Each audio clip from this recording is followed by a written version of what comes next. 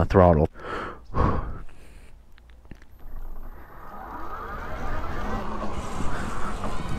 getting a little nervous.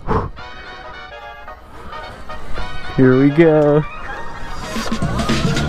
This is already way more powerful than it should be. You turn the steering at all and it feels like you're gonna tip. I'm just sitting.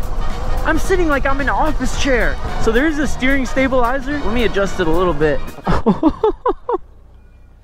He redid the entire back end. This is all welded and fabbed so that this Stormby motor can fit. It's got extremely low clearance, but he did make it work. Does it need the Stormby motor?